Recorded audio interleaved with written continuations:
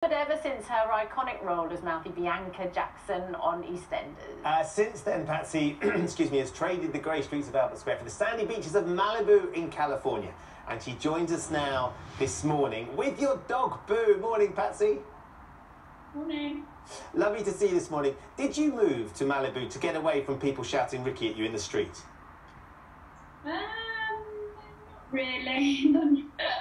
Not just for that reason. Maybe one of them. Maybe many. Well, Patsy, do you know what? You kind of have done what Meghan and Harry did, which is get away from the UK, go off to California, set up a new life. And I know you've spoken about Meghan and Harry as well. You've spoken out about them. I wonder whether you do get more privacy over there. Yeah, I think you do. You do.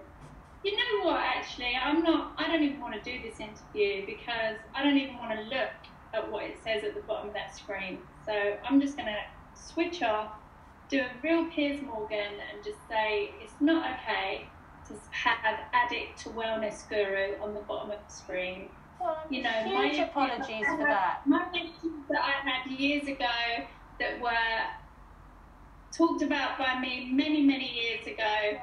And it's over. I'm so sorry about that, Patsy. Huge apologies. It wasn't our intention to upset you.